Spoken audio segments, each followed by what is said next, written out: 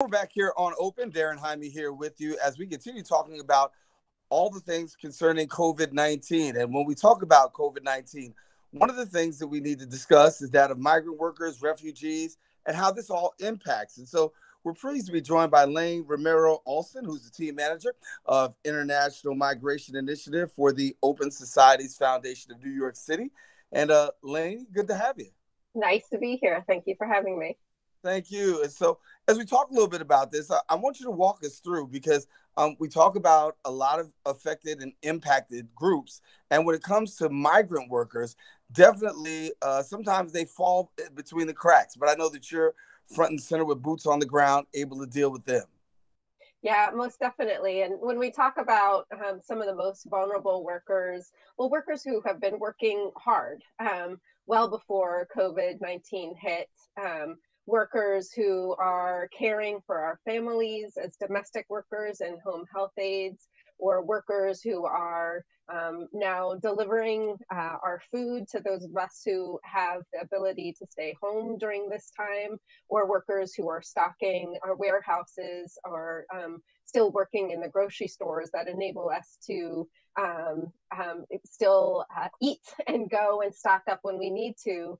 Some of these workers are workers who've been for a long time working hard, but work hasn't really helped to make ends meet. They've been working with low wages, oftentimes, and under dangerous conditions before. And when COVID-19 came, in many cases, they're still working, but without the kind of protections, whether it be health protections, paid leave, or what they call the protective equipment to be able to go to work and be safe.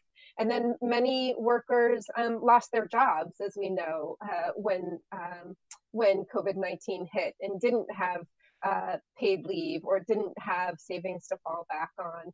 They're now called essential workers, which is Right. amazing that we understand their importance to our economy and our society, and yet they're not necessarily getting the kinds of supports. And many of those workers are also immigrants, whether they be migrant workers or whether they be immigrant workers who've been living here for a long time, whether it be with documentation or undocumented workers, as well as refugees. And unfortunately, many of these workers are not eligible for the kinds of relief that is coming from the federal government through unemployment insurance or through the stimulus checks that some of us are fortunate to get.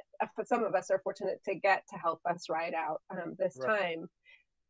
So when you talk about filling in those gaps, right? So you talk about they're not getting stimulus checks, Yep. the money's not coming to them, and they definitely are in need. So I know you're trying to be a bridge, and you have work to be a bridge. How are you bridging the gap for those who've been affected like this? So Open Society Foundation is partnering with the City of New York, as well as multiple cities across the country, about 20, including a few counties and states, to set up funds that are private funds through funds like foundations like Open Society Foundations and other kinds of foundations and individual donors, but are in partnership with the city, who we believe are critical to responding to the needs of their communities and the people in need right now, to be able to, and then also working with community-based organizations that have long track record and history and trust and relationship, who are able to provide services in multiple languages with cultural competency,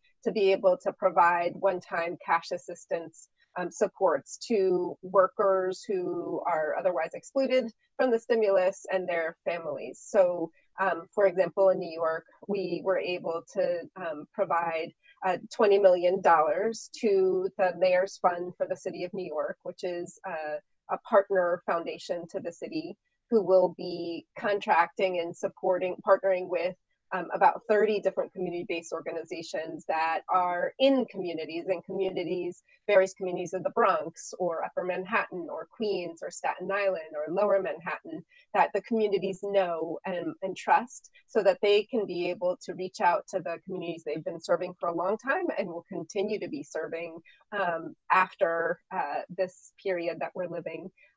be able to do the kinds of assessment of eligibility for this assistance and provide both that support, but also connect folks to other kinds of supports that they might be eligible for and that they'll be needing in addition to the cash assistance. Right. Well, Laine, before we go, please, there may be migrant workers out there. There may be people who are saying, listen, I want to get connected. I want to find out more information.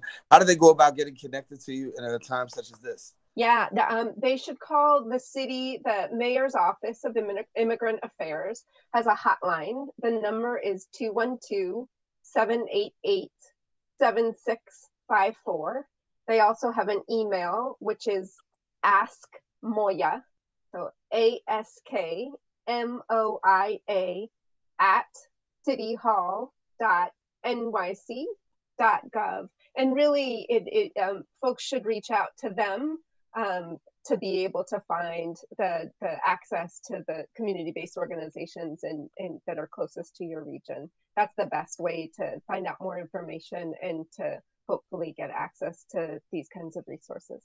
Well, Laine, thank you so much. I believe that we'll get people connected, and you shared a lot today, and hopefully people can tap in and continue the great work that you're doing with migrant workers and immigrants, the whole 9 yards. Thank you so much. Thank you so much for having me, and thank you for your really important reporting on this.